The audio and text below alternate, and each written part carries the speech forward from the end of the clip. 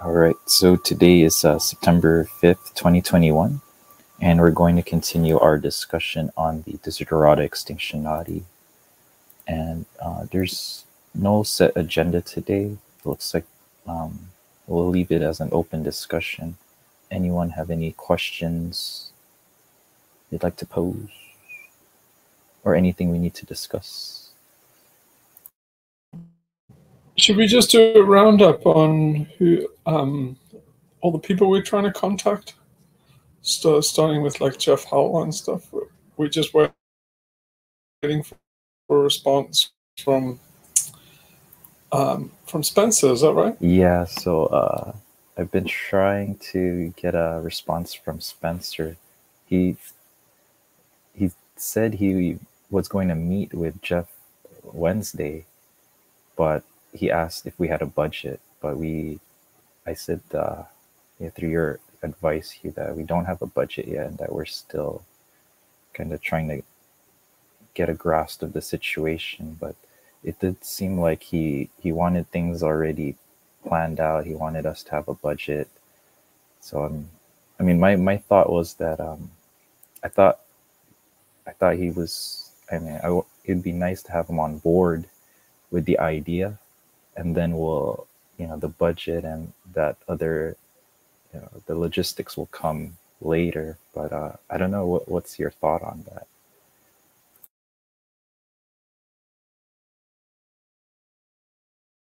Yeah. I mean, it's funny how it's like I was saying, you wave $1 and they'll drop their pants for anybody. It's like they still don't get it. I think that it's like it's for the planet. It's a social movement. It's not a gig, but we'll hopefully get there gradually. But wow, it's incredible how all these artistic types are also damn principled and stand on their high horse. And then, you just, wave $1 around and all the principles are gone. They'll do anything for $1. They just sacrifice any principle for $1. But, we just have to carry on working. Eventually, I think they will get it. But I hope to lose them just because they like, hey, no, we're not political. So it's like, well, destruction of the planet's not political, it's existential. So, but it's really funny, isn't it, how people are so out to lunch on this issue? Yeah, I mean, I don't know if it's the disconnect. Sophie and I talked about this Dave Wigginton. He's the post on Reddit, how he's watching on geoengineering, and he made a great video about how it's destroying the trees where he's at in Northern California.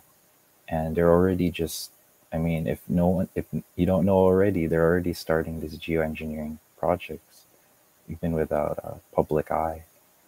And yeah, I'm closely, I just recently found that, I'm glad that poster posted on Reddit, because I'm gonna follow what he's doing, and definitely good stuff there. Yeah. And he also has a documentary on climate engineering that I'll plan to watch later. But like I was saying, they're just I don't know if these artist types are just they just don't understand the situation. I don't know how to explain it. I mean, please. Yeah, I mean, one of the things that I think that is achievable for social movement or something like Extinction Rebellion is to try and oppose tyranny, just to resist, because the way things are going, as crisis comes, traditionally people go totalitarian. And so, all these artist types and gay people and LGBTQ, community and stuff, is those are the guys that get the chop from totalitarians. So it's funny that they have a lot at stake, but they have zero interest in caring about the future. Even though it seems pretty obvious to me what's coming, they just don't see it. Not at all. They're still doing the you're on the wrong side of history if you. So it's like, no, history shows that the left-wing liberal thing is on the wrong side of history, because things are going to go south, and when things go south, they go fash, right-wing fascist, or some kind of state totalitarianism and tyranny. So yeah, I hope people stop with this nonsense about the right side of history. Anybody on the left-wing liberal or any fringe group, they're on the wrong side of history. I mean, unless you think it's all going to be sweetness and light, and it's all going to be liberal democracy, and everybody's going to have plenty, and there's going to be social justice. But I think it's obvious that we're heading in the opposite direction. So strange. But what we were saying before you arrived, Hugh, with Mike, is that there's a terrible a percentage of people in XR who are not in contact with nature, who are urban, and who are not only urban, even probably the ones that live in the country too. They have a disconnection that is so obvious in the way they talk about it. They have it seems like a lot of them, I don't want to generalize. I'm sure there's people who have hands-on and connections and stuff like that. But in general, the feeling you get out of that sub is that it's something abstract, nature, something outside of them. It's just, we'll protect a few trees and the poor animals, and we'll be vegan, and we'll support sea shepherds and all that shite. But, when you hear that guy talking there in that video, like, I couldn't put on the camera because I've been crying about these trees, It's just, I don't know. Have you ever, anybody in the group, I saw have you ever been faced by a thing. catastrophe around you? Have you seen animals, plants destroy where you live? Have you seen the effect of climate change on the water where you live? Have you felt it in your body? Have you felt this thing that's happening around you physically? Because this is part of us.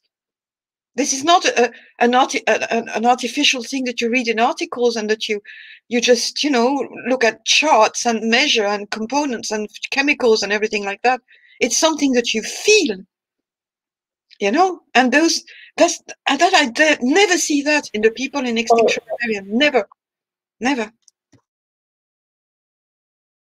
Well, that's why I don't think it's too reductionist to talk about the 5-layered brain, because these people they live in the alien cortex, and they're intellectualizing all of the ecological collapse. They have no connection with nature, because it's the lower 4 layers that have a connection with nature. And so what you're talking about is that feeling is the other 4 layers are feelings based. The alien cortex doesn't really feel. And so it's like Naomi Klein says, it's like, the polar bears don't do it for me. And what she's saying is, I live inside my front brain, my frontal lobes, in the alien cortex. And so she's saying, you know, I don't have a maternal instinct towards polar bears, so you know that's not climate change for me. And so the urban people are living inside their alien cortex. So you can't expect them to hop out of that and suddenly start feeling. It's as I say, you've got to start from a cultish movement. You basically got to drag them into an egregore and change the culture within the egregore. So you can't fence with the alien cortex. That's what everybody, and me too, on Reddit is doing, is fencing with people's alien cortex. But I'm just trying to wear them out to exhaustion so that you can try, you know, basically do culture change. But yeah, you can't rationalize your way out of climate change, and you can't get people to feel the destruction of nature. So both of those avenues are closed. But it really destroys people that are like us and close to nature, because it's tearing our heart out to see this. And these people have zero emotion. They literally numb. So they numb to the damage they're causing. And you can't reach them at the intellect because they'll just play chess and fence with you till the cows come home. So you have to circumvent both problems. And that's why I say you've got to start a thing and do something like an ARG to drag them into the game. And then once they have loyalty, you know, primate brain loyalty to a group, then they start to adopt the mores of the group. And so you can impose any mores you like. So even Naomi Klein, if she's in a group that has as part of the egregore that we care about the polar bears, then she will act like she cares. But you're never going to get to her while you say, you know, you must care, you must care. Look at these statistics. Look, everybody does statistics. And it's like, and that's just appeal to the rational side, your alien cortex. But the alien cortex doesn't give a continental shit about nature. It's actually alarmed about nature, and control. So you're saying like, oh, you must give up control. You're saying like, fuck you. I'll give up my control over my dead body is what the alien cortex is saying, and what Naomi Klein is saying in all her books. So, but that is the final end game, is the battle between the alien cortex and our traditional brain, our ancestral brain. That's why it comes down to transhumanists, i.e. people dominated by the intellect and alien cortex, and by people that have feeling, and the mammalian brain in particular. That's the end game. That's the final battle that humans are going to have, is the internal battle between their head and their heart. I wonder how many people in XR are ready to die to defend an ecosystem, to defend the seed. I wonder if they're ready to put their life, like the Monkey Wrench Gang, or people who went really, you know, I mean, the Monkey Wrench Gang is a novel, but I mean, you know, that sort of, like the like of Max Gilbert, the likes of DGR, people who really put their physical welfare on the line to defend a forest or a mountain. You know, I don't know. Does that exist still? Is there people who are ready to physically put their life on the line for that? I don't think there is. Yes, but the indigenous people. Yeah, the millions, the billions, but the indigenous people, they don't come on Reddit and YouTube.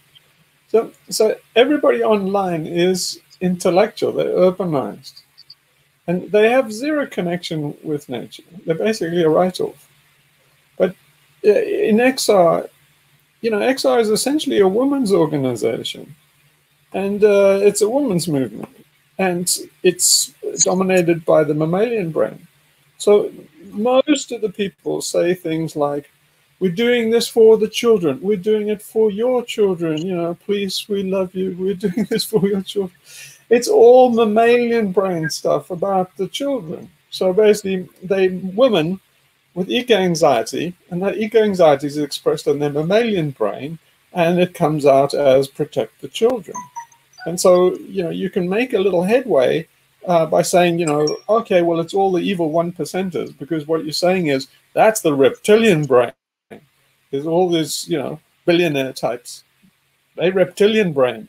So the reptile's coming for your children, Mrs. Mammal. And so you can get a bit of headway out of that. But the primary psychology is mammalian brain with a thin slice of alien cortex defending it intellectually. And if you look on Reddit, on the extinction rebellion stuff, all the stuff I write, you can usually see whether the person's male or female. And you can clearly see the arguments that the women come up with, they kind of half-formed, half-baked, half-rationalized thing. It's just the alien cortex confabulating and working overtime on behalf of the mammalian brain, and the mammalian brain is screaming, protect the children. And so, that's the egregore you're working against. But yeah, I mean, we have to get back to basics, and we have to get back to some of the things that have been forbidden in our culture. And one of them is division of labor, and this idea that there's no such thing as gender. We need to get over that, because even in a movement XR, you'd be better off making a woman's and a men's movement. But combining the two, you get all these mixed messages, and that's all a big mess. So, but I just put something on XR there. Did you see that post that I just put, which is the first thing I did as a post-mortem to the rebellion? And please go over there and brigade it a bit. But you'll see how the answers and responses you get they're very, very predictable. And so you could help my stress levels if you actually went and gave the obvious answers to people for the obvious questions. But there's a big danger, and the big danger is half the organization, because they left brain, they want control of the climate crisis. So the danger of, if it's a women's organization coming from the mammalian brain, their instinct is control, because the mammalian brain is thinking, I need control of this rampant lizard brain. I need control of the reptilian brain and all these impulses that are going to destroy the nest and hurt the babies. And so they will go for geoengineering, because their thinking is, will that get control of the situation? Yes, do it. You say, well, it's going to kill all your babies. It's like, but when? Some abstract time, and there's you won't convince them that geoengineering is a terrible idea for the babies, because they're just like, immediate stress, immediate relief, geoengineering, do it. So there's a real battle ahead to sort out the transhumanists against the tree huggers, or the rocket men against the yeah, but this is not what I hear from real white mothers and white women that I know. They're not like that. They don't think that way. They don't think that way at all. They don't think in terms of like that. But you see, you're closer to indigenous people. Yeah. Wild, yeah. But you're closer to indigenous people. I'm talking about people that live in New York and London. Oh, yeah. Yeah. But if you talk to somebody in Africa or India, I think that they will echo what you're saying. Yes, that lady in India who's fighting for the seeds. What's her name? That woman. I tried to contact her actually. Vandana Shiva. Yeah. Vandana Shiva. She's an extremely Vandana Shiva. Oh, right. She is extremely like that. She's got that real wild woman, strong streak, and she's a fighter. She's a real fighter. Yeah. Yeah, for most indigenous women, I think that the big evil bogeyman is white men. Because the colonialism and oppression and all the stuff that they've lost, like land and water and rights to everything, and the environmental destruction, it's done by white hunters and white men, white policemen, and stuff like that. So, I saw a very funny thing from Trevor Noah. So, Trevor Noah is kind of, he had a German father or something, but a white guy, and that guy didn't hang around, so he was brought up by his grandmother. And when Trevor Noah recently went back to South Africa, he took a camera crew with him, and the camera crew were white guys, and his grandmother was kind of shocked. She said, like, that he was bringing white guys into the house, because she said, like, forgive me for being a little bit stressed out, but said, white men to me are like police during apartheid. So I'm not used to white men coming into my house except to like hold me off in the night. So yeah, I think that's true in a lot of the world, that still remembers white colonialism. It had a white man's face on it. Yeah, but it doesn't really matter, because it comes back to what you said earlier, the alien cortex, and whatever, whether an indigenous people, white people, whatever, you'll have them everywhere.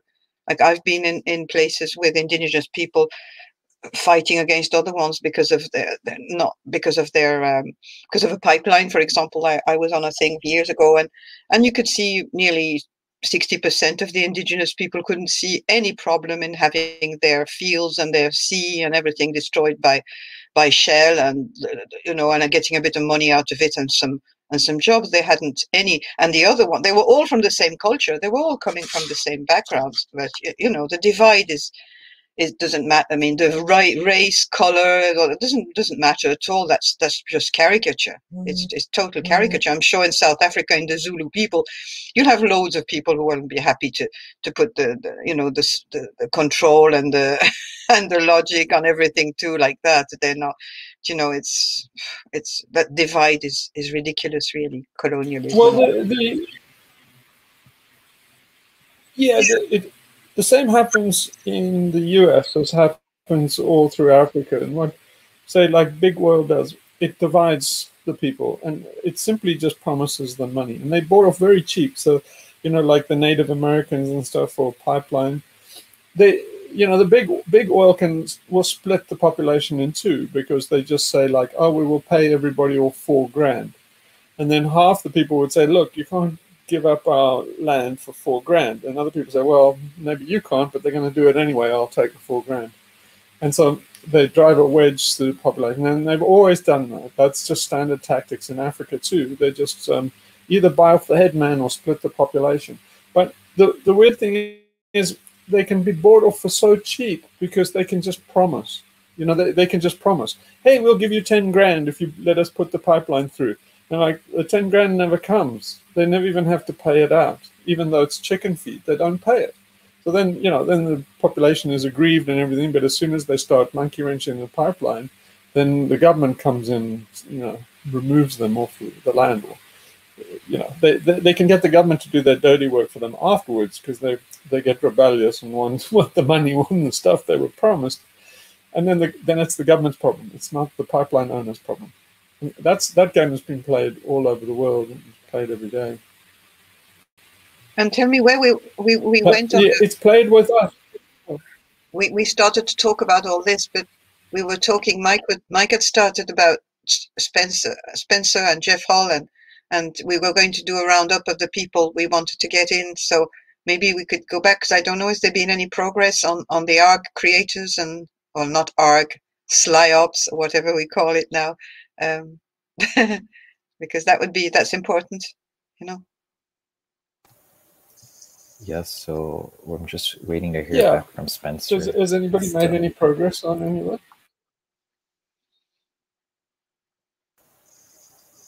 And I'm still looking for others.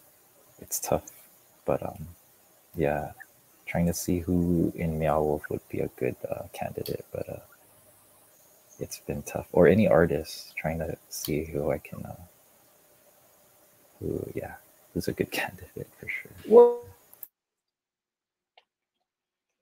in Bright Axiom, the artistic director.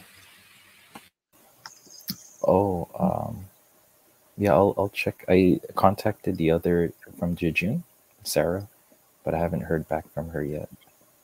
But I think there is someone from Bright Axiom that I can contact her as well.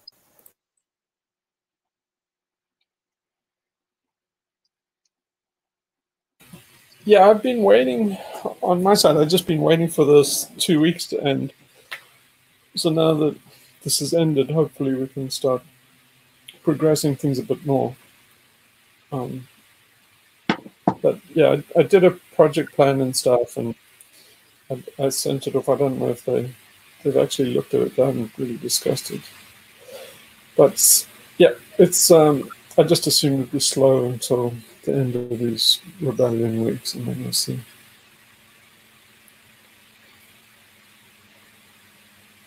What happened to Darren? Well, Darren, did you read? I mean, I don't know if everybody on the meeting. I tried to do a group mail, so I sent his reply because somebody posted the link on the sub. I mean, the post on the sub that you wrote, Hugh, about him, and there was a few there was a few words that were kind of energetic.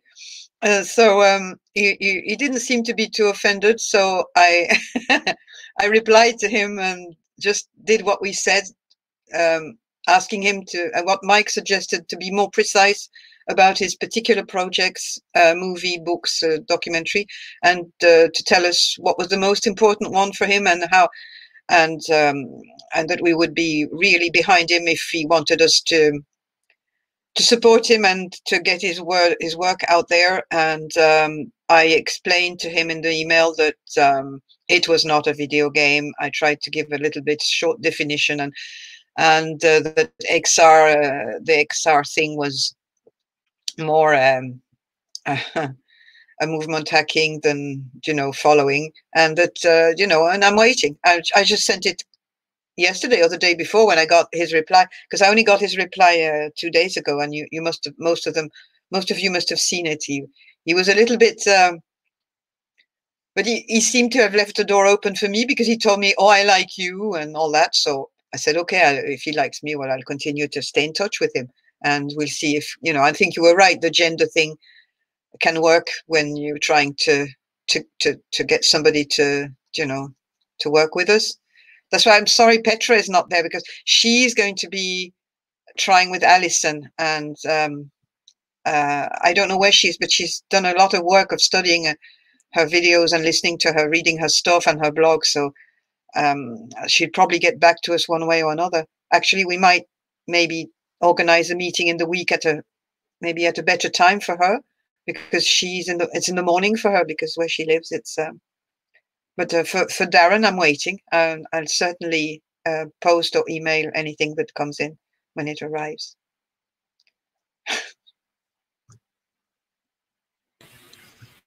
Should we have a meeting with anybody in particular? Is there anybody else that we look good?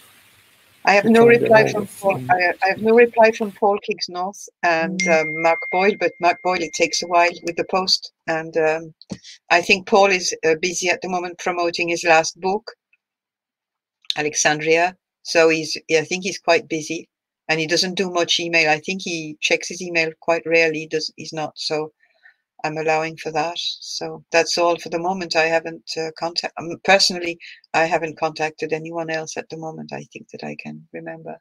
Yes, I got a reply from the Tompkins Foundation, the people who used to own the Patagonia company, who have got this enormous rewilding project in Argentina, who have bought an enormous territory there.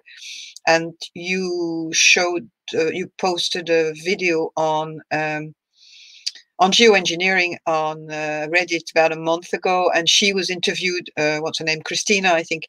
She was interviewed at the end, so I thought she had a position that was similar to ours. So I sent an email to her website and to her people, but they replied that she was far too busy to have time for her. So I don't know if you have any suggestions to get, but it seems like that's a big corporation, that's a big thing. So I don't know, would they be interested with a little group like us? But I might send another one. I don't know. Yeah, I think she was in either Planet of the Humans or Bright Green Lies as well, I think. But yeah, Patagonia is a huge company. She's a multi-billionaire. She inherited all the money, I think. But that's her passion project in Patagonia. Funnily enough, which was nothing to do with the company. Yeah, but she has completely abandoned that now. But she's a very strong stance on geoengineering. That's why I wanted to see if we could. So maybe she wouldn't like to be on an interview, but maybe we could try to stay in contact and try to get messages through to. I don't know. I was thinking in terms of funding, game. I don't know. And I haven't a clue about how to talk to business people. So I would be the worst one to do that. So most of people have foundations and things like that they work through, and then those actually have contacts and PR people. So you just go through the official channels and they'll give you the runaround. But it might be possible to speak to somebody in the foundation. Anybody that's that rich who has some issue like geoengineering, they normally do it, in a 501(c) corporation or something like that. And so it has, contact information.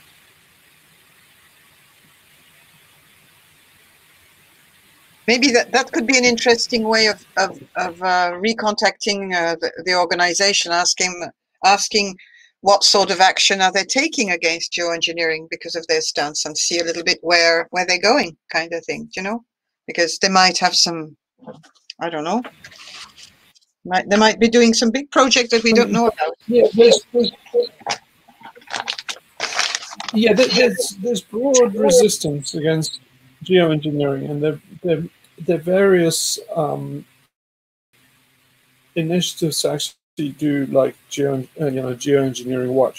So I posted one thing with there's a chart of these guys that keep track of geoengineering projects around the world, and they're just hundreds and hundreds of them. But if you actually, they keep a database of what happens to them, and most of them get thwarted by indigenous populations. So this Dr. Leslie Fields one, where she did, this ICE 911, or it's now. She's got kind of thwarted, I think, by indigenous objections to actually deploying these glass microspherules in the Arctic. I mean, it's a breathtakingly stupid idea. But it's an interesting idea it's interesting project from the point of view of just how stupid these geoengineers are. So, I mean, I think Torstein's actually on this call, but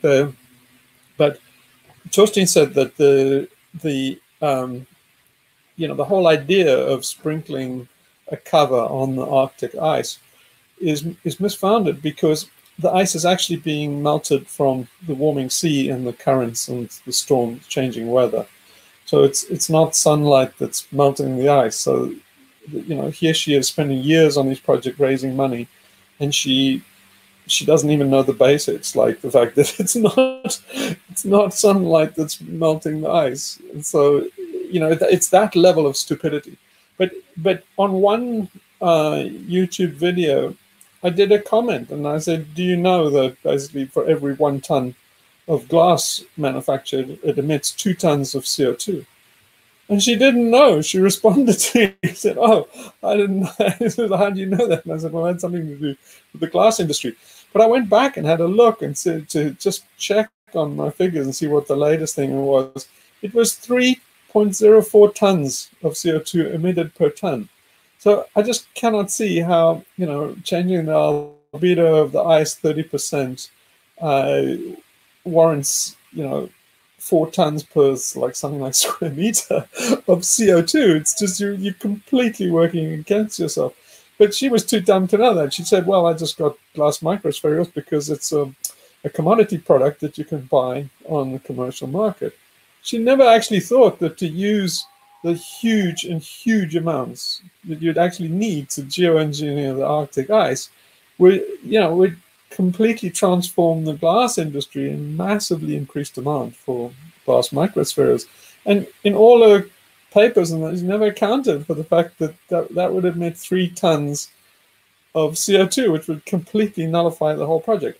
And that in general is how stupid these scientists are. That nobody, particularly people in XR, they kind of worship scientists, and they will kind of goody two-shoes liberals that came out of the academic system and, you know, got some psych degree or something, and they all think that, you know, scientists are high priests, and they don't know how breathtakingly stupid scientists are.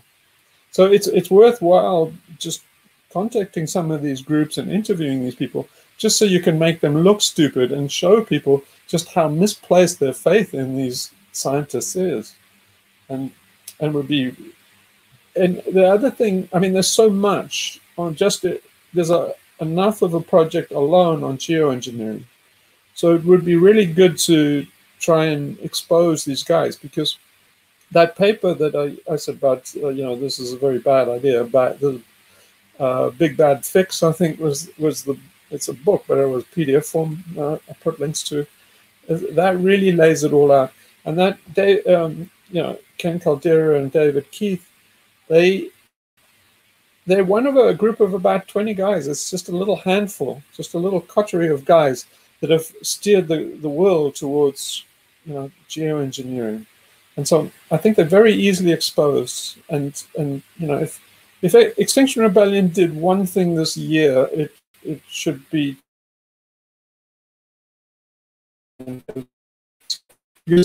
those guys. It's not like the oil industry and stuff. It's a group of special interests, and they need funding and stuff. And it's very feasible to have a popular public discourse that basically nullifies that.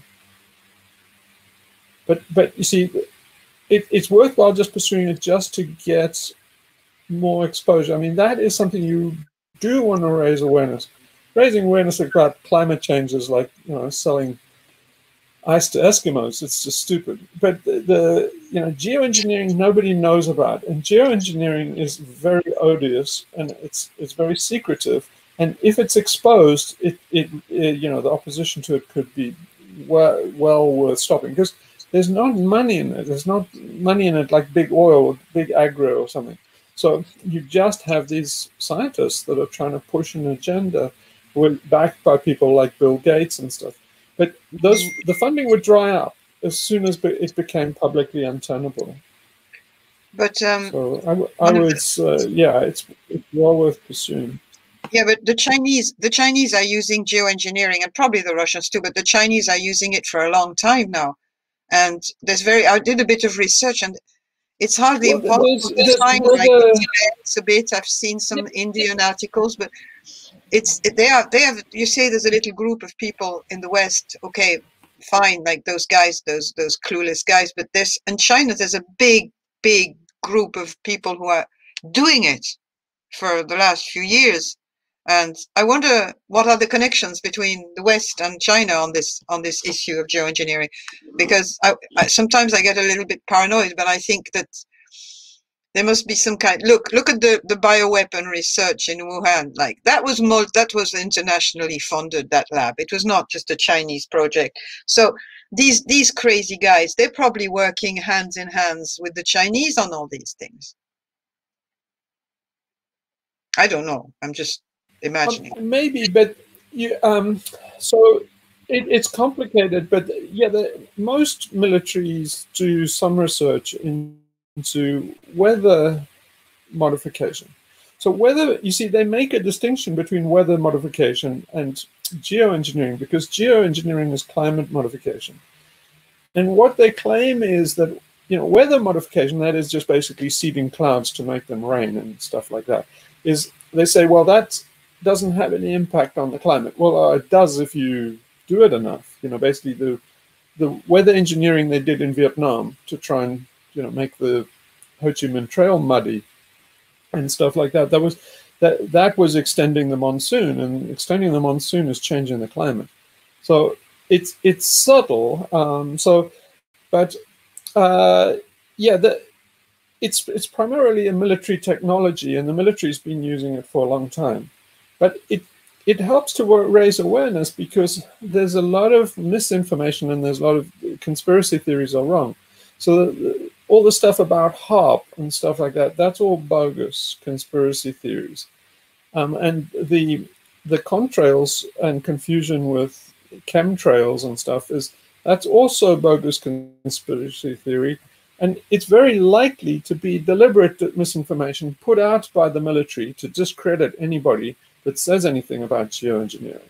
So that's often a PSYOPs technique, is you discredit anybody that says anything about geoengineering because you rubbish them as crackpot conspiracy theorists, and anything about geoengineering, you call conspiracy theorists that believe in HARP, and then you write a little article, say why anti-geoengineering people are wrong, and then you say, well, they're all conspiracy theorists that think the US military is changing the climate from HARP and changing the ionosphere, and then but that's not true, and it's basically raising these straw men and then shooting them down to make anti-geoengineers look ridiculous, and it works very well. But you can do it the other way around too. Right? So it also means that people that are pro-geoengineering, you can also make them look like crackpots and discredit them and do character assassinations. And I think that's the way to go. But it's a terribly difficult and thorny thing. You have people like Peter Wadhams and stuff. He actually likes the idea of marine cloud brightening. And so does Paul Beckwith. A lot of these guys, they even Jim Bendell, Jim Bendell, like what, even Jim Bendell. And I mentioned Faulty said in passing that he said like, well, we might need that eventually. And it's like, no, we need geoengineering like a hole in the head. When we've started geoengineering, you can assume we've just underlined our fate and we're going extinct. The moment we start mass geoengineering to modify the climate, you can take it as read. It's a matter of time before humanity is wiped out. Not just humanity. It's basically we might turn this planet into Venus. But you see, but it's very fraught because a lot of geoengineering is land modification and land use modification. So in essence, even what that woman is doing in Patagonia can be characterized as geoengineering. So restoration efforts are also geoengineering. And a lot of geoengineering now flies under the banner of landscape management. But it is clearly landscape management with the aim of changing climate. But even reforestation can be considered, forest restoration is also often a code name for geoengineering. So, but when I say geoengineering, I really meant the really cheap and dangerous kind. And the primary, really, really bad one is solar radiation management. So that's Scopex and putting sulfates in the upper atmosphere. That's the really bad one. The next really bad one after that is marine cloud brightening. But, so putting silver iodide up in the atmosphere to make rain and stuff is what the Chinese are doing in Tibet on a massive scale. But it's just to make rain in southern China at the expense of drought in northern China.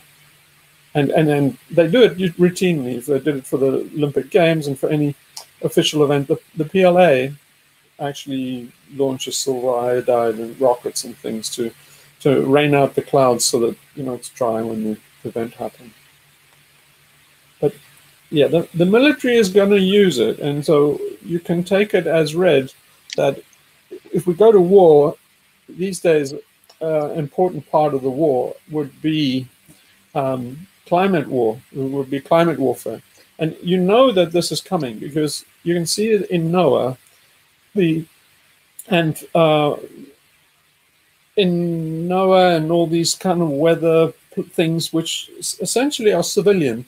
They're having millions now of top secret clearances.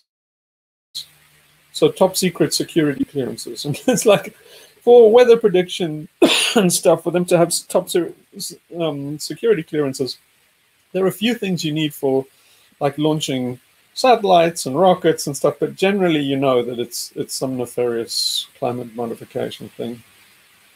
But yeah, one of the dangers of going to war is that they certainly, they if it goes thermonuclear, they will moderate thermonuclear war with climate change in mind. So So climate modeling and stuff a lot of it is done for nuclear winter scenarios in a nuclear war,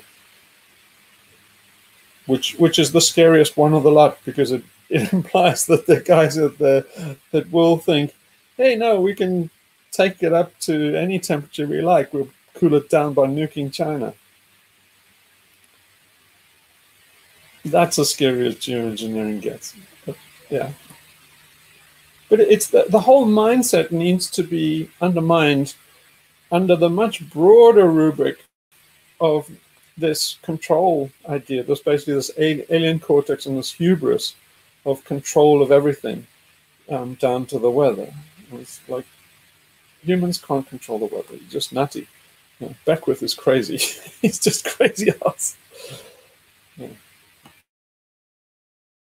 So what would be interesting is that if we want to discredit completely those techniques that you've described, like marine cloud brightening and solar radiation modification, we should maybe find a bit more information and simplified information about these two techniques and show how they are absurd, and maybe that would be more interesting than just using the term geoengineering, as you said, because I remember a couple of weeks ago, our friend Divine Beast, he was saying that geoengineering has started since agriculture has started, and he's totally right, you know. So yes, we that's the two techniques I think we should bombard people with, and saying, look what happens, and you know, and find the information on that sort of stuff. Like I'm going to read more about that, because I'm not an engineer and I don't know much about these things. Well, yeah, the problem is that no one tells you. You have to read between the lines to see what it actually implies. One of the problems with it is with a partial view, you can sell it quite easily, because it's easy to oversell the amount of control that we can expect to have. And so David Keith is very good at it. I mean, he's been at it since, a decade or more, maybe 12 years now. And he used to, you can see on YouTube, he used to basically just about be hissed off the stage at the mere mention of geoengineering. Now that doesn't happen anymore. You can see more and more people are getting anxious enough that they're prepared to entertain that. So yeah, but the bigger thing is to just make people question the hubris of humanity managing everything down to even the weather. But there's another aspect to come in on, is that it's plan A for the economists. So these kids don't realize. They think that, well, it's prudent to have something in our back pocket in case things don't go well, and basically we can't get emissions down. What they don't realize is economists think it's plan A. So the Economist magazine said, you can clearly see in the Economist magazine that they really, really want geoengineering, because the way they see it is, it completely nullifies all these crusties and their stupid tree-hugging shit, because, once we control the weather, that's it. We're off to the races. There's nothing we can't do. We'll increase prosperity and we'll have this materialist paradise that they all want. And so the economists are the dangerous one. And so you can also do some research on the economists, because what those guys are going to do is, as soon as there's an engineering success, you see that all these kids and like XR and stuff, they say, well, we need to know. It's better to have the knowledge, and knowledge is forearmed, and knowledge is never a bad thing. And it's like, no, it is a bad thing. Knowledge is power. And basically, if you give these people power over the climate, they're going to use it. So the more research we do into geoengineering, the closer we are to applying it. And as soon as David Keith and Scopex and that actually does a successful trial, the more successful trials they do, the closer we get to some kind of Nordhaus character getting a Nobel Prize for saying, like, well, now that we have geoengineering, it's proven science, we need to deploy it, and now we can take carbon up to any amount. It's just a question of how much, how much acidification of the oceans we're prepared to sustain. But then do the economics. acidification of the oceans will cost the fishing industry about 10 million a year. That's nothing.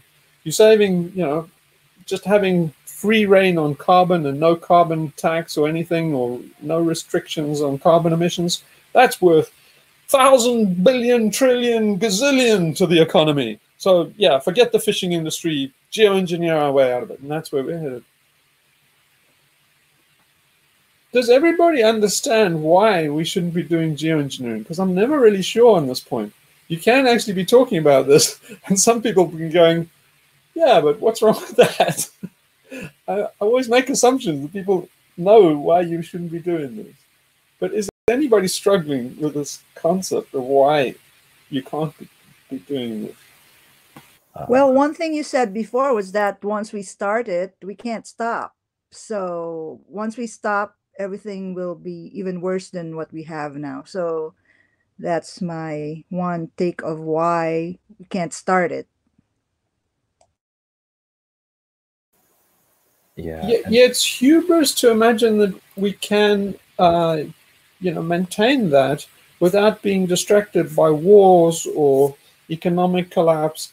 It basically, what you're doing if you do geoengineering to maintain a cool planet is that you've taken on that job and you cannot give it up, even for a week. Just a week would toast the planet. So that's real hubris, because think of what it demands, that if you have a big program, say 2 billion a year, for planes to actually seed the upper atmosphere with sulfates.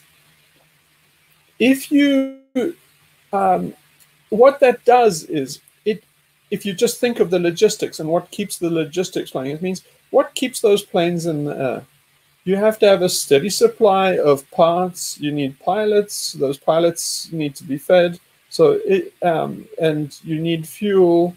So just think how many components and how much complexity you've coupled this control of the global thermostat to.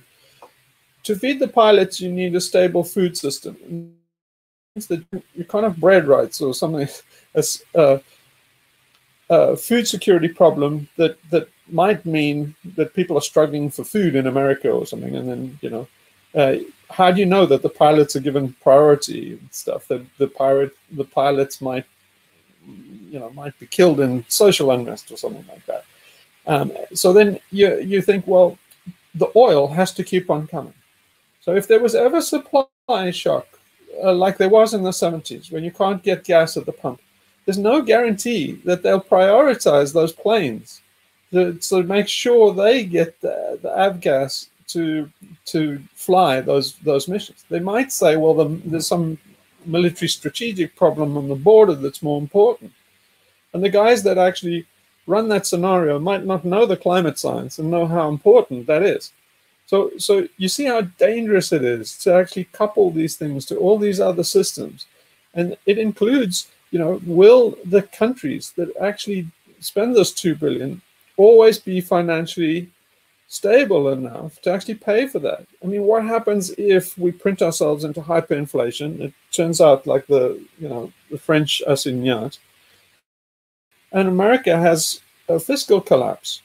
Well, they might not be able to afford to put it up. Now, it's not just America. I mean, imagine India is a very probable candidate for starting geoengineering. They're close to wet bulb mass die-offs from wet bulb temperatures.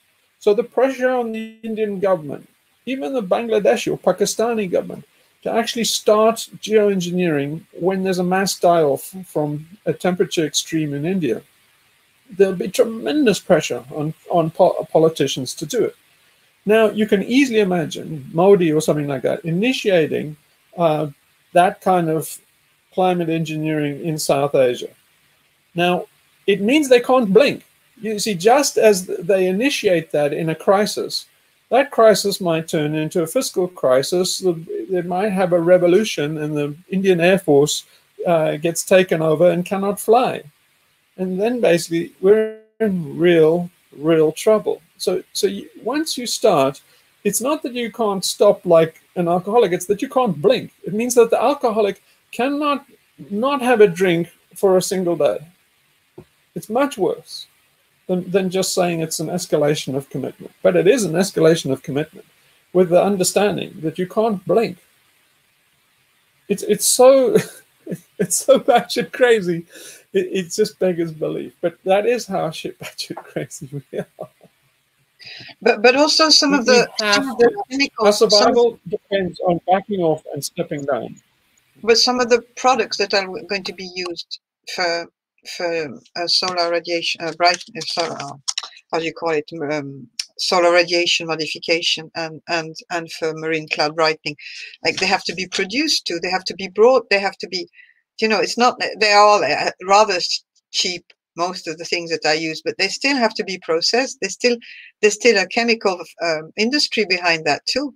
So that's another component. Like if there is a collapse of any kind, those things won't be. I mean, it's like, look at the moment. There's some farms in America who are still waiting since the spring for their fertilizers that are produced in China and that they can't get because of the crisis with containers.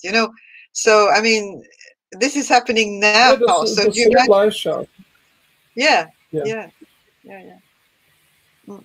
but can you imagine the hubris that says, "Oh no, we'll always have a supply of sulfates"?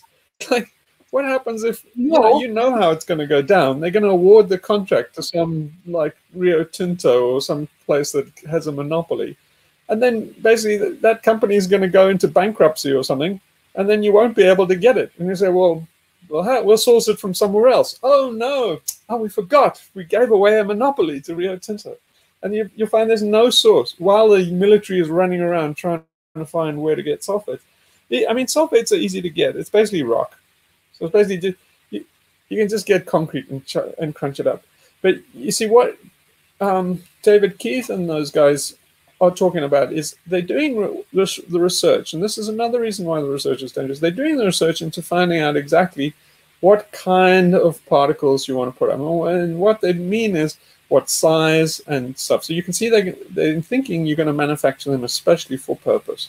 So they know that if you have just the right size, you minimize the amount of radiation blocking, you get the most albedo with the less, kind of sky whitening and all of this. But so, but it's a trade-off. So the bigger the particles, the less they stay up. So that's why they're doing all the research to find out exactly the perfect particle.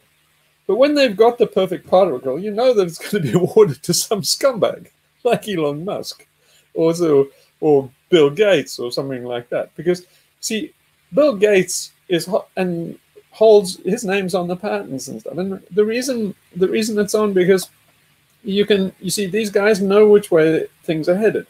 So you know damn well that before this goes too far, Bill Gates will miraculously own the only sources of sulfates.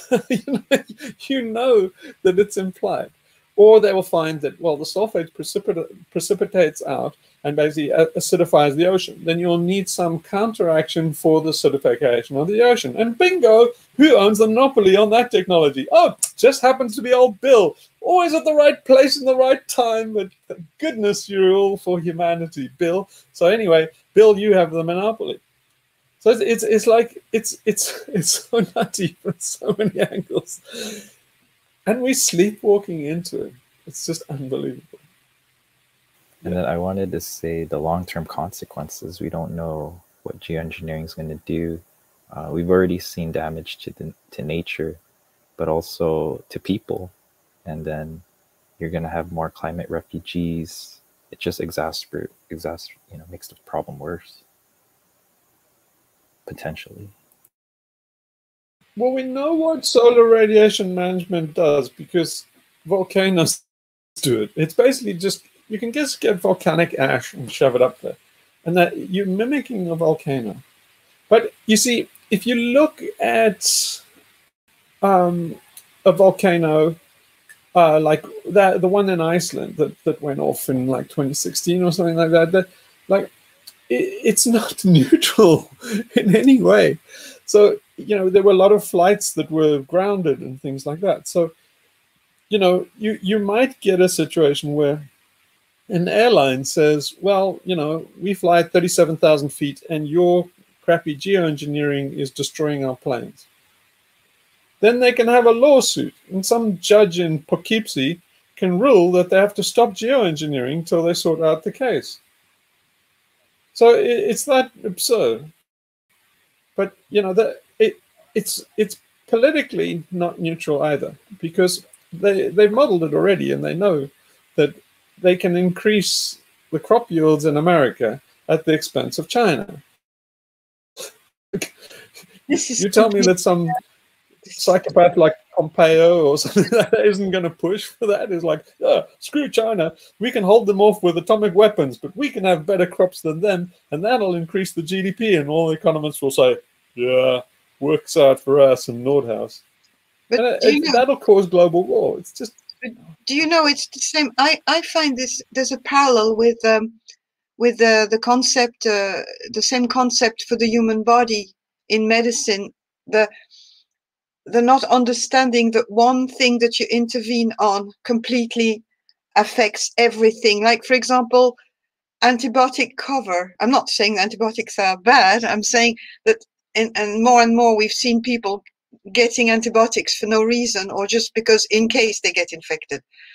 Like that has been more and more an indication for prescription of antibiotics, for doctors covering their ass not to be sued, or all sorts of things, all sorts of reasons, using more antibiotics. Just and there's some people, for example, I don't know, I've seen people coming with a dog bite something, and okay, they can get a tetanus vaccine and you clean the wound, but a lot of doctors would not put them antibiotics, but a lot would say, oh, well, I better give you some in case, not say, we'll see you. And that is just a tiny example, but it's the same thing, the same concept, the lack of understanding of interactions and complexities, and how when you act on one biome, you touching the whole thing, and you create an imbalance. And it's the same reasoning in science that has gone completely insane.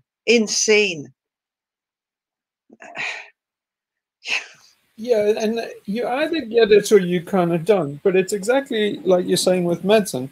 There's also this long chain of unforeseen consequences. So what happens in medicine, as you know, is like you go in for one thing, like, blood pressure, and they give you Lipitor, and then that screws you up in some other way. Then they give you something for that, then that screws you up in another way. And eventually you're having, 15 medications for all the complications and side effects that you got for your first problem.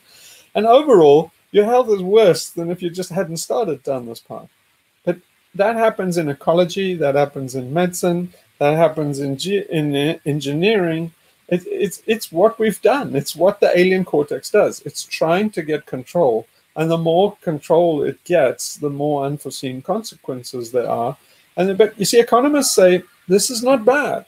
It's like, that's extra jobs. We have extra jobs. Eventually we'll have full employment. Basically, when the climate goes wrong, that's a job opportunity. We'll have a new industry, which is fixing damage that geoengineering did to the climate. What's not to like? And basically, we've already gone too far, but they don't accept it, and they're going to go further. But you see, that doctoring and engineering and controlling mindset is the alien cortex. So you always get back to the fact that it's killing us. It's killing us. But it's defending itself. You have to get woo and mystic after a while, because David Keith is an alien cortex defending itself, and so he's not going to relinquish control. He'd rather die. And so we are at war with our own alien cortex, and it's a war we've already lost, because the damage that we've done, we're in overshoot. We've passed the tipping points, so we're screwed. We're gonna hit the wall at the speed of sound, and even now people can't restrain themselves. So it would be better to hit the wall at like 50 miles an hour rather than 100 miles an hour. But we can't even do that. We can't even admit that we're going to hit the wall.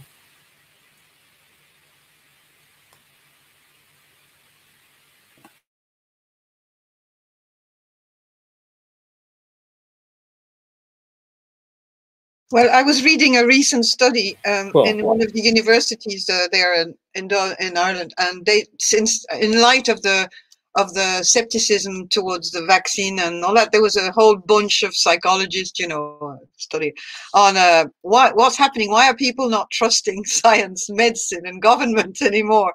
And they've analyzed the data going back a few years, and there is a rising percentage of people who are starting to doubt science and medicine and general, powers to be. But the conclusion of it was very interesting to read the analysis of the study by the professors who were doing it because themselves belong to that church, and they were saying, this is a very worrying trend. Like, people are starting not to trust doctors, not to trust science, and what can we do? We're going to have to control this too, because this is a terrible thing. So it's getting more and more complicated, Oh, yeah. Mm. So they've always done that. I remember in the 90s reading, New Scientists and Nature and stuff. And scientists, even back then, they did a lot of hand-wringing about, why do scientists have such a bad rap? How do we get rid of this, kind of Dr. Strangelove image and this mad scientist in a white coat? And you say, like, well, by not being that way? Have you ever thought of that? No, we never thought of that. We want to be mad scientists, but we want a great press. We want to be. But in some ways, they achieved it because all the geeks in Silicon Valley made geekism respectable, because the geeks got to be billionaires, and then they were like, see, geek is cool. And then now we're stuck with geek is cool, and the scientists also get the spillover from that. So they used to be ridiculed as silly wonks, but now it's like, well, silly wonks are billionaires. So it's like, oh damn, we ran up against our other cultural trope that greed is good. So yeah, but that is our biggest strength as Team Human, is that those guys, we innately terrified by that kind of Klaus Schwab image and all this guys in white lab coats. It is terrifying. I mean, it's like even a dog in a vet knows that this is not a good place to be. But I think it's only terrifying. Put their tail between their legs. I think honestly, when I look around, I mean, us, yes, our group, the people on our sub, and a few of our friends and people who are close to, but in general, the majority of people search reassurance from the white coats and all that. They're really looking up to them. Look at the vaccine situation, for example. Like in my country, 90% of people took it with a big smile, and and they're wearing a badge. I'm vaccinated. Oh my God, I've done something so good. I'm not saying that I'm not advocating one thing or another, but what I mean is that they're really looking up to that. So I don't think it might be increasing the distrust, but honestly, in general, and even in the emerging, what you used to call the third world, and these people are starting to look up to science and doctors and everything in an enormous way. Like, it's just, I don't think there's any trend of distrust apart from a few labeled as mad as we are. No. I think there's a growing. No, there's definitely a groundswell. So all the anti-vaxxers and stuff, like that is a groundswell of distrust that that's the right wing. Distrust of authoritarianism. Yeah, but it's extremely backed by extreme right. But where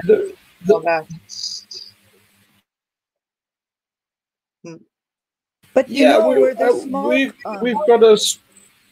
I was just gonna say, where there's smoke, there's fire. So all these people that we consider are conspiracy nuts, there are really, like, we've discussed this before, there really are conspiracies. So maybe their metaphors are extreme or over the top, but they can sense that something's not quite right, that there's a lot of things that are being lied about, suppressed, not revealed. So they go and have, they always say, oh, you're a conspiracy theorist, but there really is a conspiracy, so it's not a theory.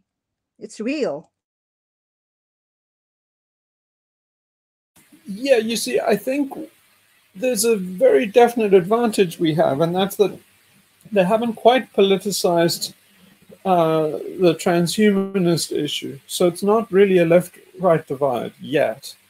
But you see, it's much easier to convince the right wing that things like, you know, scientism and rationalism and stuff are not cool. The liberal left are really house slaves, and they're really, you know, educated and sold to the system.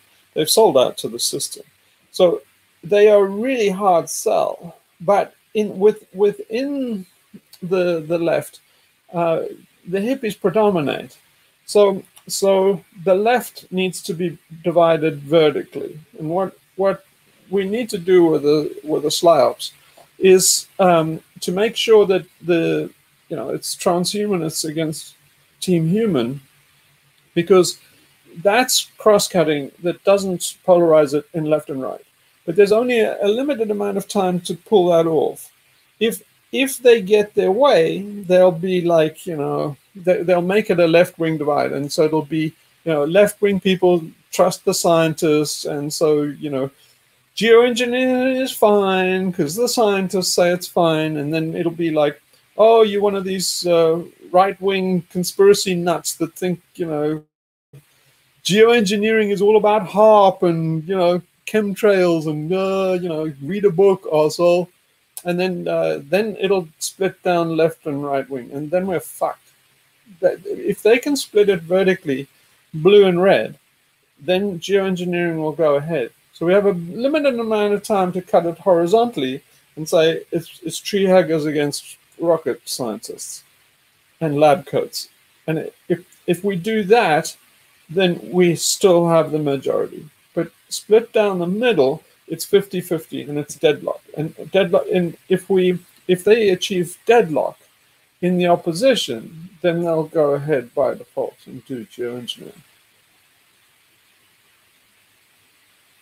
But yes, yeah, I think geoengineering. I think one of the big things geoengineering will win. One of the big reasons why it might win is fear. When things go really bad, people will be, there won't be any revolt, anything. It will be bought. No, there'll be no other choice, and people will say, no, it's not what I want. Don't get me wrong. My gut feel is that this is the final straw. I really feel very strongly that this is the final straw. The transhumanists cannot do this. This is their final comeuppance, because everybody, you see, people will go with things like, you know, green tech fixes and stuff like that. That's it doesn't affect. I mean, it's an affront to the sacred. But if you're talking about geoengineering Mother Earth, everybody knows that, like, come on, dude, you were just edging on the, you know, on defiling the sacred. But everybody knows you're a psychopath now. That, you see, if you cross, this is the final frontier. It's kind of like the last red line. If you're this stupid, then the game's off. Everybody's against you. And so this will be their comeuppance. You see, the scientists have done well out of the fear ticket, because all that's at stake is you shove government subsidies at them and stuff like that. But nobody likes scientists, right? And basically, the villains in movies, apart from, like, like in Jurassic Park and that. But the most scientists can aspire to in the popular culture is, you know, the scientist who gives the warning that the politicians ignore. But in general, if you're looking for a villain, it's got to be Dr. Monroe, it's got to be, you know, Dr. Strangelove, or so everybody's innately hostile to the alien cortex. But this is the crown jewels. So this one isn't going to be the same. This is where, you know, basically this is Hamlet, right? This is where Scar goes too far in The Lion King. But this is definitely the final hurdle. So this is why I think, you know, we win, but you know, it's close run. Yeah, and you see, it could get to the stage where they do it unilaterally. So where one of the scenarios that can happen is there's so many crises going on, kind of like daily, like now, that they can do it under the cover of all the other crises. So in other words, if there's a war, they'll be able to do it. There's nothing you can do during a war to counter it. So I believe we're heading for war. So we only have a limited amount of time before we can actually, you know, discredit this. But I believe so strongly about this that if we can prevent geoengineering, we could probably prevent them going to war, since it's so tightly bound to what their war planning must be. That's a very interesting link to sell to a lot of movements who are pacifists and anti-war, this sort of optic of if you want to be anti-war, you know, oppose geoengineering, because that would find. That's why I think we win. That's a very good argument. But you get the whole CND crowd, everybody. Everybody will say this is a step too far. You see, because it's military technology. And so, in other words, they're flying under a lie. And so all our task is to expose the lie.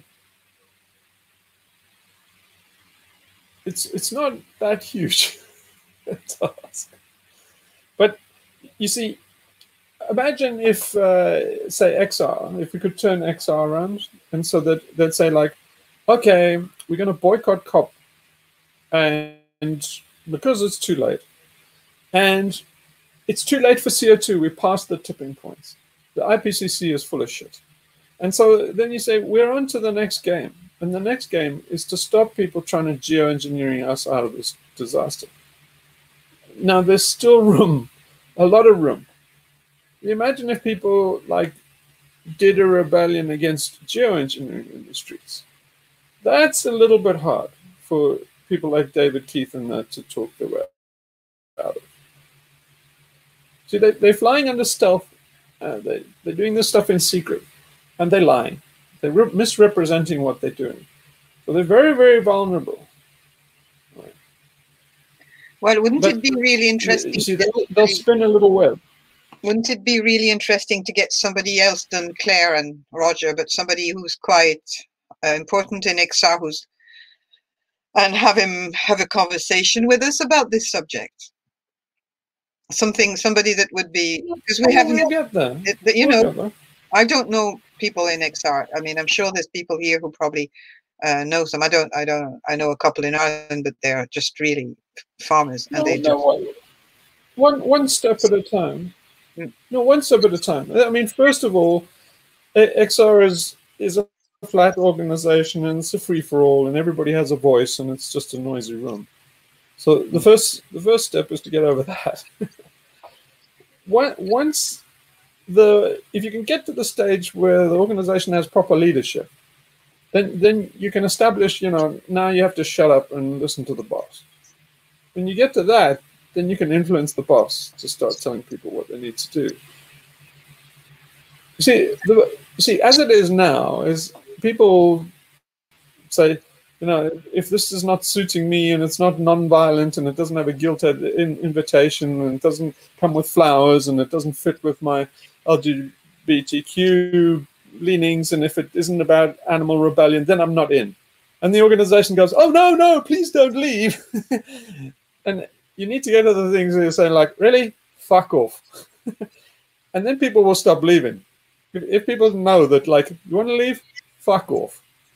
Well, people stop that threat of leaving. In fact, they stop leaving. If you have this threat to say, if you want to leave, fuck off, we don't need you, you'll suddenly find that no one leaves. Yeah. But what they want is a strong organization. And so they're undermining themselves by being democratic and nice and stuff. See, everything about XR is conflicted. It's the same old level. It's all, you know, decision bound, conflicted, morality bound. It's just this circle of logic that's completely undermines itself. And so you can't get through that while you keep it a big collective and you be inclusive. So this that XR has to go through is they need to cleanse their mindset. It doesn't even really matter what mindset they come up with in the end of it, but you need to cleanse yourself of all these conflicts, these cognitive dissonances in the organization. So it's riddled with contradictions. I mean, the people themselves have contradictions right down to their last brain cell. You can see in these guys who talk in the 2 weeks of rebellion that in one paragraph they will have such a stew of contradictions and, you know, logical impossibilities and just fucking nuts shit. And in one paragraph, even sometimes in one sentence, you'll have these oxymorons and truisms, and it's just a stew. So the very first thing is to just basically get their thinking aligned so that they're pointing in one direction. And so once you do that, then you can start steering them around. But while the cats are all in every point of the compass, you can't actually get the movement going anywhere. And that's what they're finding. Eventually, the cats just wander off in different directions because there's no center. And that's so. The first thing is to get a center, and that's I think what we're all working on currently. And if you go and have a look at the post that I just put on Extinction Rebellion now, just before this call, you'll see that's the first proposal that I make, and I expect it's going to shock a lot of people. But so please come in and start brigading it, because you see everybody knows me now, and I need backup because they start to know where I'm coming from. But something is very interesting is happening on the sub, and that's I'm wearing people down. See, I come up against these people again and again, and they're starting to shut up. I thought that for a while there, I thought they just have bottomless shit, and you'll never change people. But I'm learning that you can wear them down. You know, you just come out again and again against the same bullshit, and you wear it down and wear it down, and eventually they stop arguing. They really stop arguing. So you actually start to win the argument. It's dreadfully hard going. It's a real slog. But I thought really that it's kind of unwinnable, that these people are, you can't fix stupid. But you can make stupid shut the fuck up. And that's what you really need to, align all the molecules, align all the bar magnets in the same direction. Is you just need the fucking contrary idiots to shut the fuck up. You don't need consensus thinking. You just need the opposition thinking to climb up. And it's possible. I mean, I don't think I convinced anybody. I never turned anybody around. But I got them to shut up because they realized the arguments were untenable. How many members but in it's very funny. Some people have actually come back and they, well, there's 60,000 or something on the mailing list. There are 20,000 people on the sub, on Extinction Rebellion sub. Mm. But all in all, they could probably count 100,000. Is that the main online platform they use, you think? Or are they active on other media, like their website and their, I don't know, social media like Facebook? No, Facebook. No, Facebook and YouTube is much more active. So their website, Facebook, and YouTube is much more active. But you see, what I like about Reddit is that the thoughtful people go there. So you can't. I don't even bother with things like Facebook because you can't advance an argument. It's like Twitter. It's just too soundbitey. And so, but you see, the people, it seems to me, I hope I'm not fooling myself, but I think the people on Reddit, they actually are thoughtful and they're kind of intellectual. So you see, you don't have to convince the whole organization. You just have to plant a seed and let it grow in some of the people. So if say like 1 in 10 people hangs out on the Extinction Rebellion sub, if you can change the mindset on just that one forum, it will bleed into other forums, and it's likely to do it in a good way. It's likely to do it in a way that, say, the leadership and all the guys, all the trolls and all the guys who've infiltrated and on behalf of the state and all these guys who have non-violent agendas and basically people that are corrupt, they won't know where it's coming from. They'll just see these ideas bubbling up from somewhere, and then they won't be able to counter them very easily. You see, eventually you get to the stage where they have to address the issue. As soon as they start addressing it, you've kind of won. But it's very valuable to actually get the mainstream leadership or the thought center or the thought leaders and stuff, and to drip feed these ideas so that they don't know where they're coming from. So I think I like Extinction Rebellion's Reddit sub because I think it fits the bill for that. And so, yeah, thank you.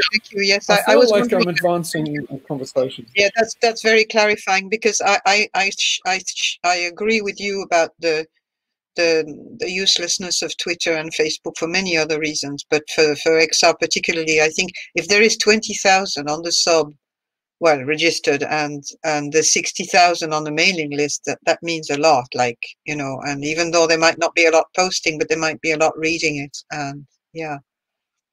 And anyway, they link to a lot of their YouTube content. Yeah, there are a lot of people reading it. Yeah, and they link to a lot of their YouTube content, and I think that they seem to be uploading on YouTube quite a lot. So it might be a good idea too that when we comment on a YouTube on an XR YouTube one that you cross post on us, so that we go to the YouTube and put some comments under the XR videos, because I noticed that there's not that many views on YouTube. They're not really, it's not enormous. So I don't know if people read the comments on YouTube, but I think it might be worth even repeating the same comment that you put on Reddit to put it on YouTube too, even though it's a bit strenuous and time consuming. But I think it might be a good idea that everybody kind of just comments and. No, but continuous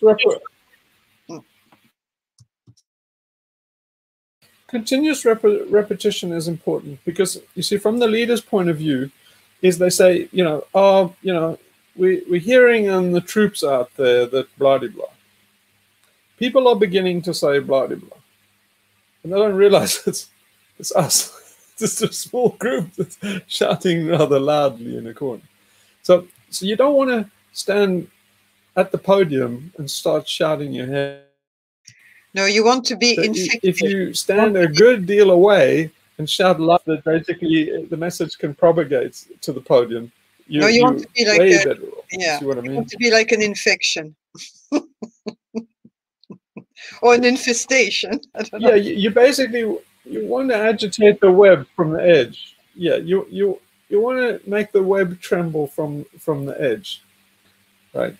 But I think it's kind of working. I mean, have a look at the post that I did. I got like 108 upvotes on the last thing, basically saying that Exxon needs a root and branch reform.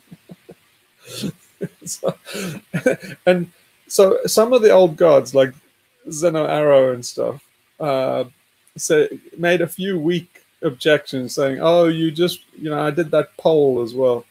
And some of them made the weaker objections, saying like, "Oh, it's just the way you worded that poll and stuff." But I laid it on. You see, when they make those objections, you've got to follow up and find more arguments. So I followed up and backed them up by YouGov poll and backed them up by what the Guardian said and stuff.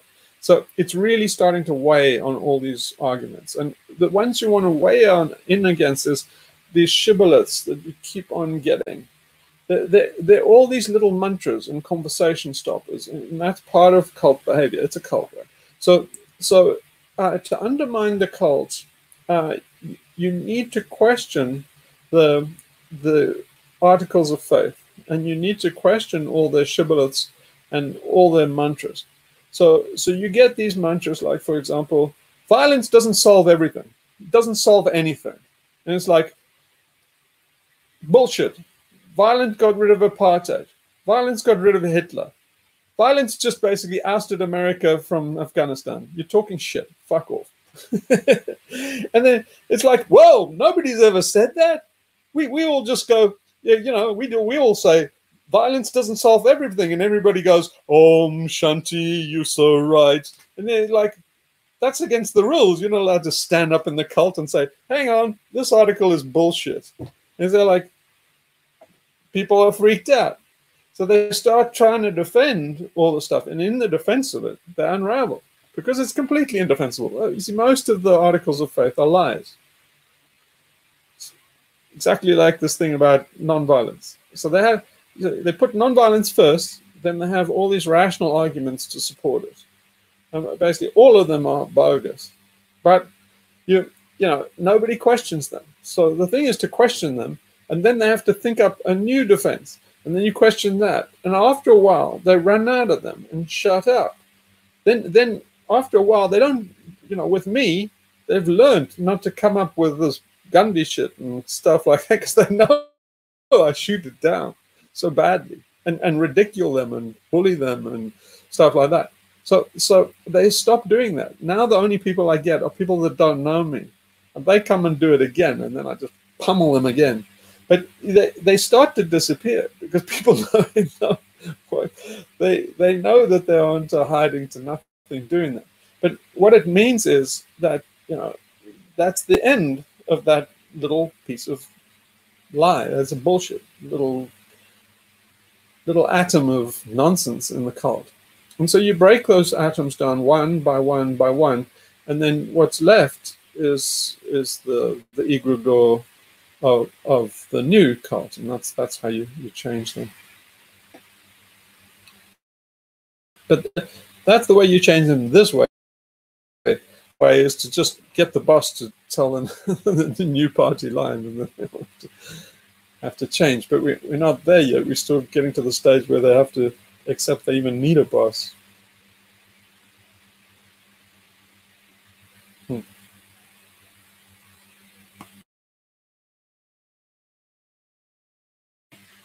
Well, anyway, so is that enough for this evening, or did we have any other topics to discuss? Did anybody have any questions or objections to what I'm saying? I guess the only thing I want to ask is any updates on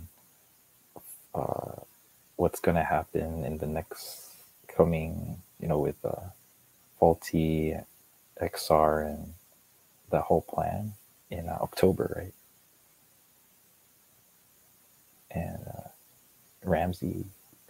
Oh, so what's agreed on is that we will do what I'm doing now on Reddit, and that's to basically not let them get away with yeah, this was a huge success, you know, yeah, we raised awareness. You know, there's another one bullshit thing. It's like, we raised awareness, and everybody goes, hurrah, awareness. And he's saying, like, guys, stop this shit. Awareness does not correlate with a reduction in CO2. You can raise awareness to any level you like. It's not coupled to ecological destruction and CO2. So stop saying we raised awareness like that actually means anything. Awareness does not result in any kind of effective solution for the environment. So stop that shit. And that's very new thinking for them. It's part of the deeper psychology of liberal left and individualism, that opinions count, and, you know, my opinion is important, and all of our opinions together make for change and stuff. And you say, no, they don't. Your opinion means fuck all. What you believe, no one gives a shit. You don't matter. You're just some turd of 8 billion turds on this planet. Just stop getting so self-important.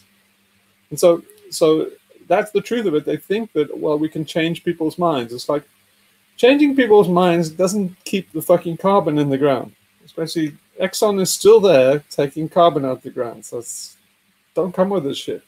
So a lot of the stuff is not letting them get away with fooling themselves, and that's our task now. Now the next one is COP26.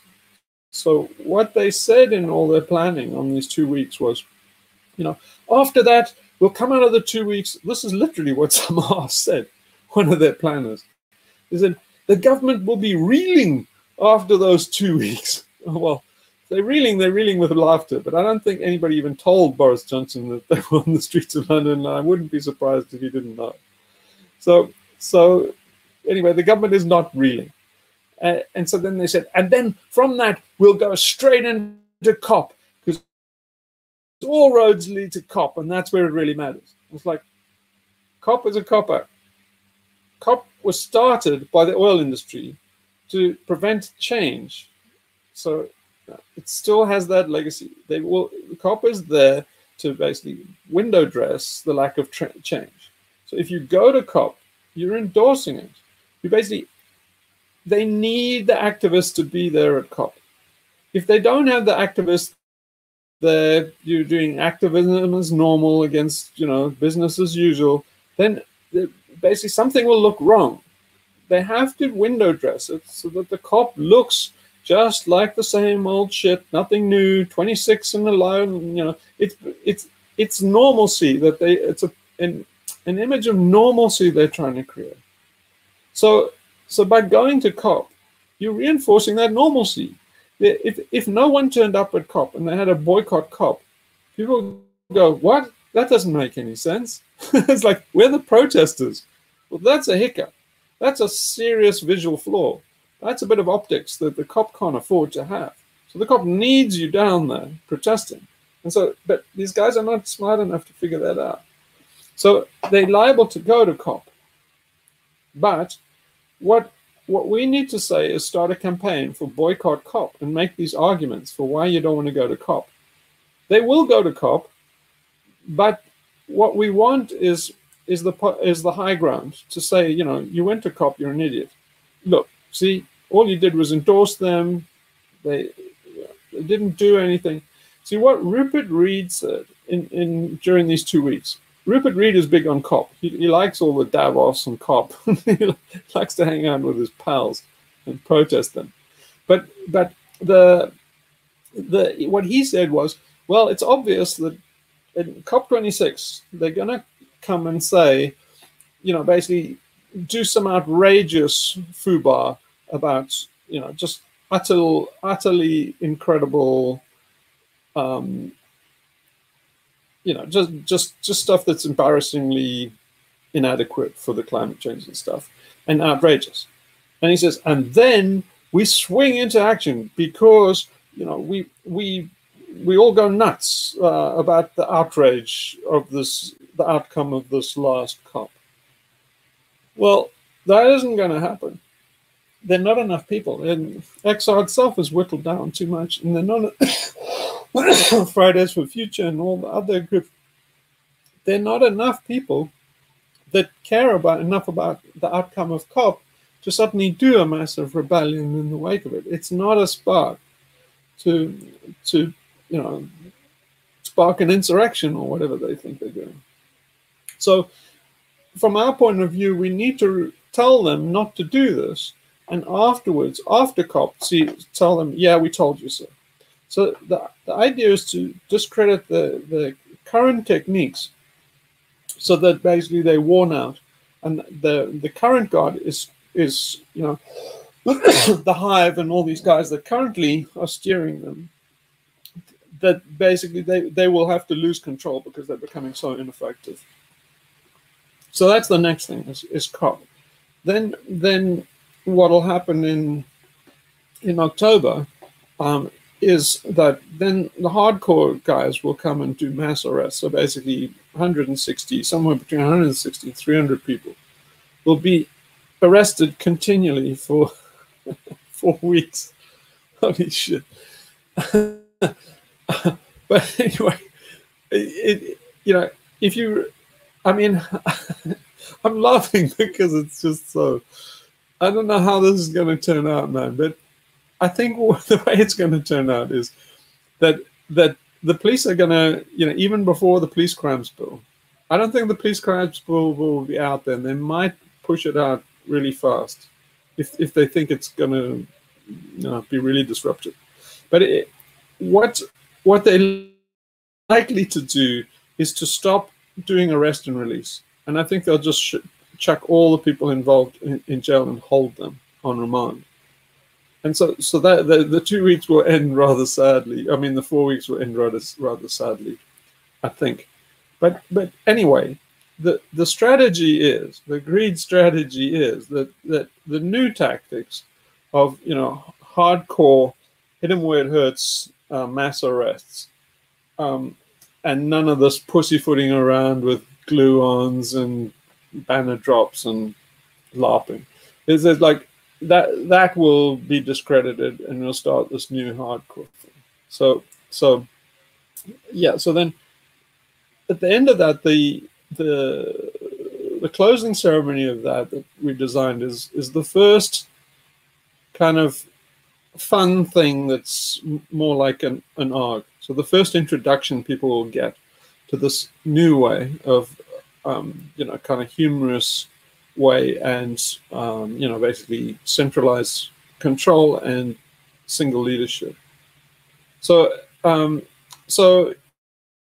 yeah. So in the meantime, then that plan will go forward. But in the short term, then is just designing. What happens after COP, and and then what happens after that November rebellion. So then have I left anything out? The other two things are the recruitment thing, which Sophie was looking into, and that was talking to to these institutions, trying to find more radical kids, and then Chris Hedges and other personalities, and getting them involved in that. But start to design recruitment and how recruitment meeting works. But one of the things that if they'll go for it, I think would be powerful. It is a little controversial. Is using those kamikaze headbands, so that anybody that was an arrestable would wear a kamikaze headband and would become kind of like a kamikaze pilot or samurai, kind of headband of honor. And then you would go to, say, recruitment meetings, and you would have like 10 of those guys that would do witnessing and stuff, and wear those headbands, and you have to earn them. So that's something. And then there was the Russell Brand thing, and that was frustrating because I happen to know somebody who knows Russell Brand as a personal friend, and she wouldn't ask. She wouldn't ask Russell Brand if he would do that, XR shaman role. And I didn't want to delve too deeply, because she said, well, I got the impression that she knew him personally, but they were on a rocky footing. So she kind of said that she would do our case worse than if we just approached him anyway. But yeah. So anyway, that's the roundup of the plan so far. So hopefully they'll get back, and they haven't completely gone cold now after this, impossible rebellion 2 weeks. How about Faulty's connections? Do you think he has connections to Russell in any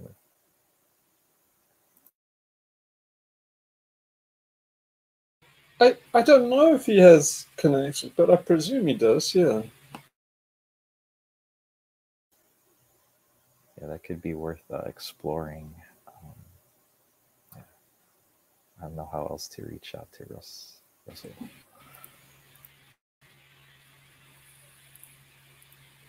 Wait, you were quite soft there. I missed that.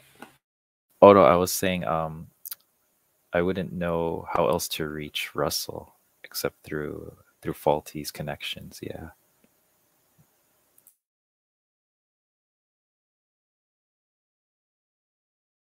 Yeah, so this contact of mine said that, yeah, you should just try on his YouTube videos and stuff, because he does respond. He said he's not that famous a figure, apparently, that, you know, he doesn't talk to anybody. But I think the main thing is to just, I don't know whether people like this idea of a shaman. I think it's freaking marvelous, but like, I'm not sure that everybody will get it. So that's the first thing, is to establish that that's going to work. Oh, I mean, I like the idea. It has that the mirror of what happened in the U.S., and it can be seen as a joke, a parody. Some people won't know what to think, so I can see it working. And the reactions will vary, which is what we want, right? We don't want. I mean, yeah. It's perfect. It's perfect slabs. So if you can't see the value of it, I would say you can't see the value of slabs, because it's just, you know, it's basically Operation Mindfuck. That's what slabs is. So it's basically it's a complete mindfuck to have a shaman. It's like, it's just, no one knows how to take that. You know, it's big. It's big enough to like make headlines in the Sun and stuff. But, you know, it's like, what the hell do you do with that information? It just like blows your mind. And that's the whole point. I think it's wonderful, but man, it'd be so cool if you can pull it off. Yeah, I mean, how would we introduce the idea to Russell? If anyone had, I mean, would you like to be the UK shaman? It's hard to. Yeah, no, I just imagine that Faulty would call him up saying, we're doing this massive action in October, and we just thought it would be an absolute rise. It would be just hysterical if you got dressed up as the, you know, like the QAnon shaman and pranced around for a day or so we could get a few pictures and get you in the newspaper. And I'm sure it would appeal to, you know, Russell Brand's sense of juvenile mischief.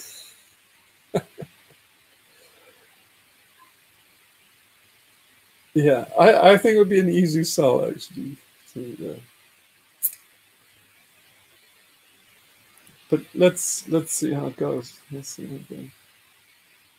Yeah. So yeah, I'm trying to finish this document that explains from the user perspective what it's like in the ARG and stuff. So then maybe we can give that to Jeff Hull and those guys and say, look, this is what we're trying to do. Oh yeah, that sounds good. Yeah, we would need to give them more. I mean, if we don't have a budget as they've asked, then we would need more substance in our and the idea probably. I don't know.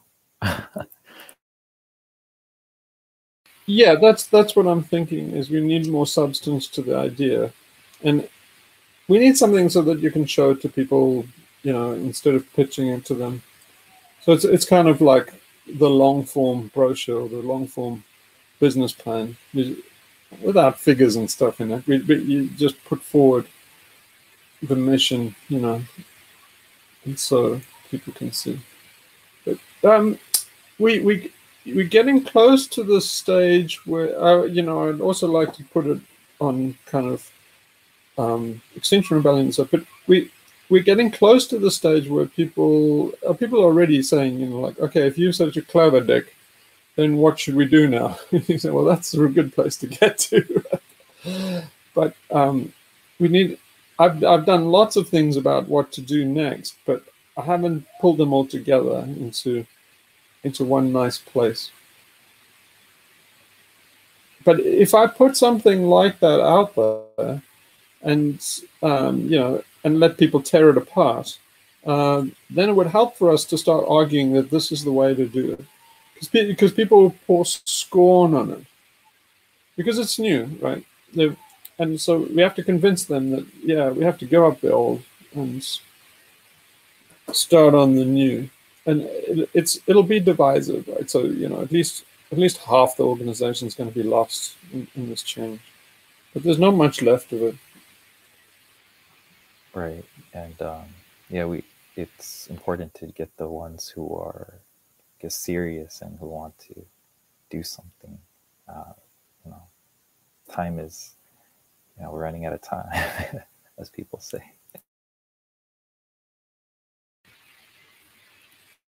Yeah, so, but there are a lot of people out there, you can see just in the upvotes and that, there are a lot of people who want to do something new. So I think there'll be a lot of people that will say this will work, or it's worth a shot, or, you know. The thing is that XR needs to experiment, and this is one experiment. They're not doing any experimentation worth a damn. I mean, we need grassroots, fundamental reinvention of classic tactics. The classic tactics have ended. So it's a monumental task to just, you know, upgrade them for the surveillance state and e-tyranny and Allison's dystopia.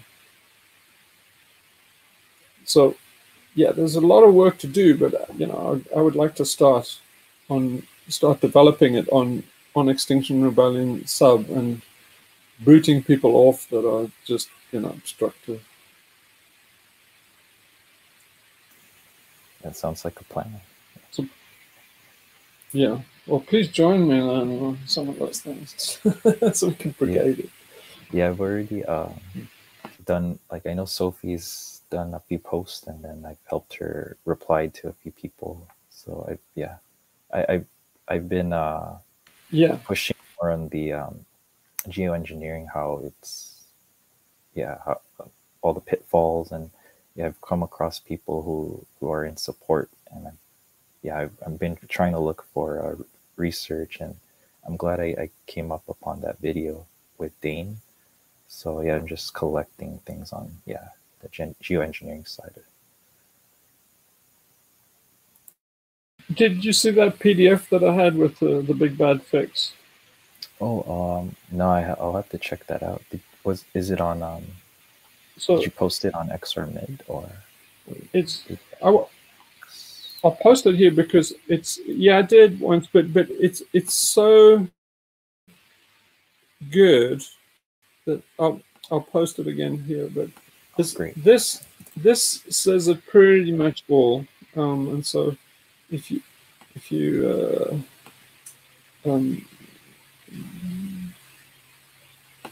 so here, I'll post it in the chat here.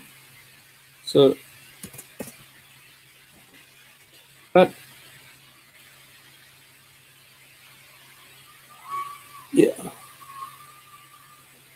okay, I'll definitely check this out. Thank you. So I think all of us should read that document. It's a book, but that book really lays it out, absolutely bang on.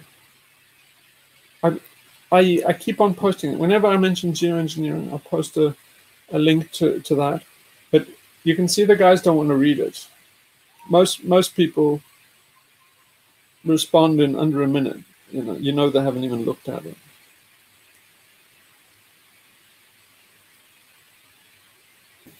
All right. But I urge everybody to read that one. All right. Great. Well, we covered some ground today. All right. Well, let's take it out then on that note and just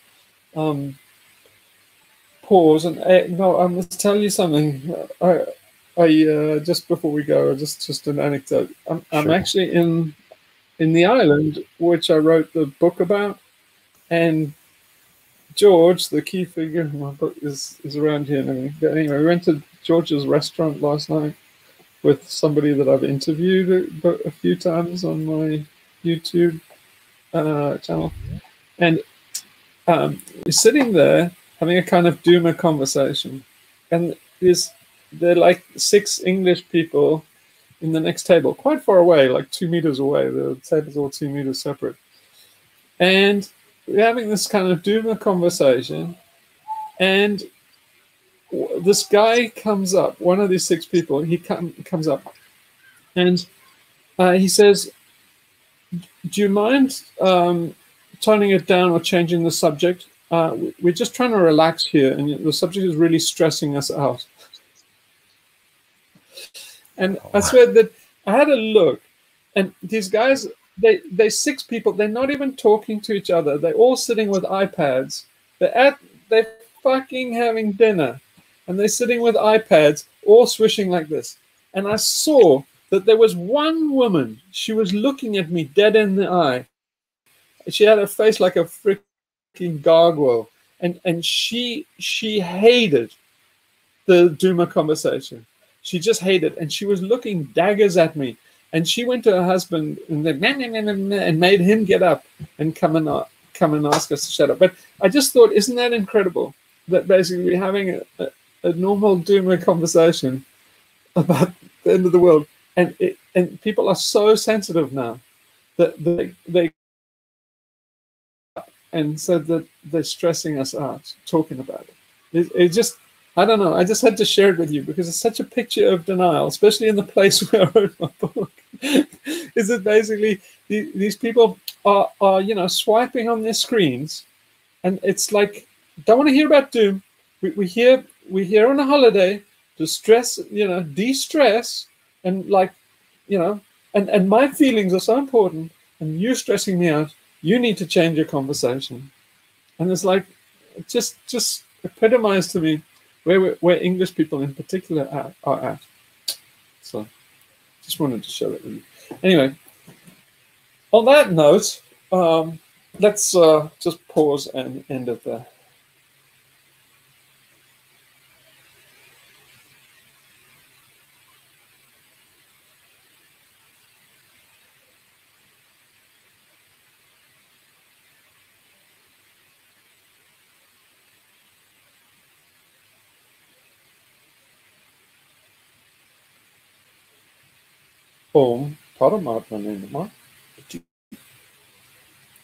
Thanks, everyone. All right, yeah, thank you. Thank you, everybody. Thank you for your help. Thanks. Bye. Take care in the week. Take Bye. care.